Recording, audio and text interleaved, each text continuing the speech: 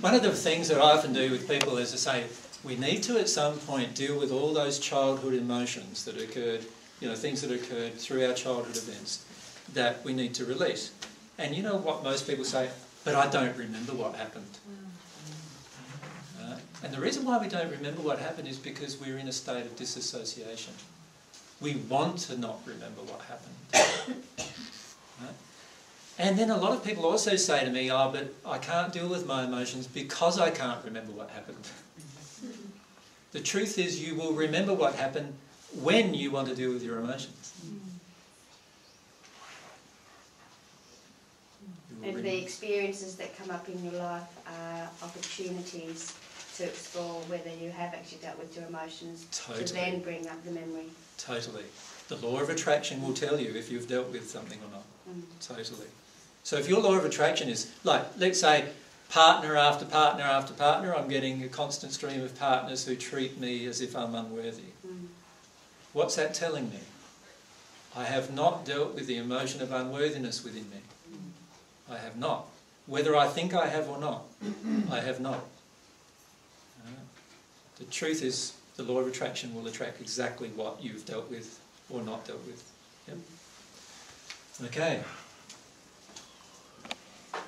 What if you do, like you don't always attract those same partners and then you do attract and you have that once in a while? Is that just, you're still obviously having that emotion? Yeah, see, but it's not something so constant. I was talking to a lady in Dallas where this kind of thing happened to. The first relationship she attracted was an abusive man who violently abused her. She eventually got enough courage and dealt with enough of that emotion to actually leave that man. The next relationship she had, the man gave her the silent treatment all the time. So he was still abusive, but just in an emotional way, no longer in a physical way. So she'd worked her way through a lot of the physical abuse issues, but she'd yet to deal with the emotional abuse issues, right?